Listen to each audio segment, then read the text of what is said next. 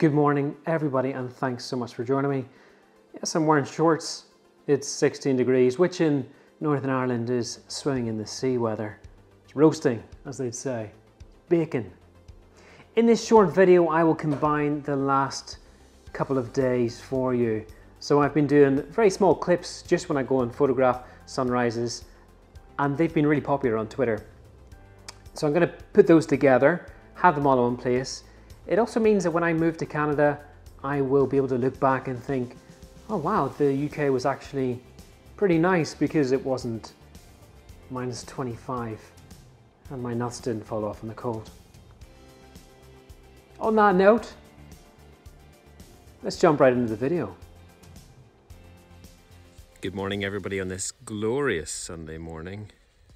I will try not to be too enthusiastic because I'm sure it's pretty early if you're watching this, and the last thing you want is a very giddy Irishman at 5 a.m. So I'm just going to show you what I waited for. So the sun's just come up right over there and it's just blasting through the mist. It's just creating this lovely cutting light. Now as it comes over towards a tree, it touches the tree with light and it creates this orange glow down the left hand side of it. Now you might not be able to see it from the video, but this is literally, when people talk about the golden hour, well, this is it. Whenever the light first touches things and it's just come above the horizon, it's spectacular. So those couple of minutes is when you want to get your key shots and really just soak it up. It's very cold here this morning, but man, it's beautiful. I shall catch you later, guys and girls. Have a good day. Good morning again from South Cambridge.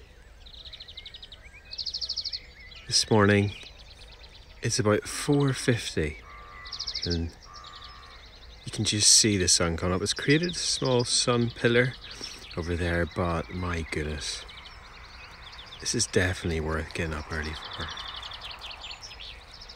So peaceful.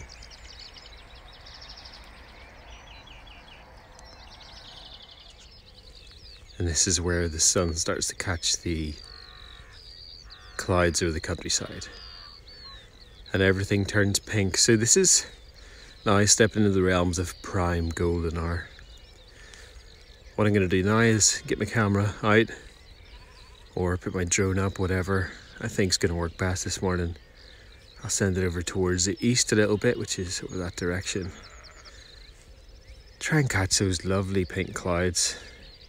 Maybe catch them in a reflection or something. Let me have a look. Yeah, I'd probably go for really nice reflection and try and get that atmosphere in a photograph or a video. Have a really wonderful morning. Catch you later. So I've just come up a little bit higher. I've done some stuff on my drone and captured some amazing sunrise images and also some footage. But look at this, I mean, as the light just comes across the fields and touches everything, it really is incredible. This is really worth getting up for every day. I know we don't get it every day. I know sometimes it rains, but the sun rises. It's incredible.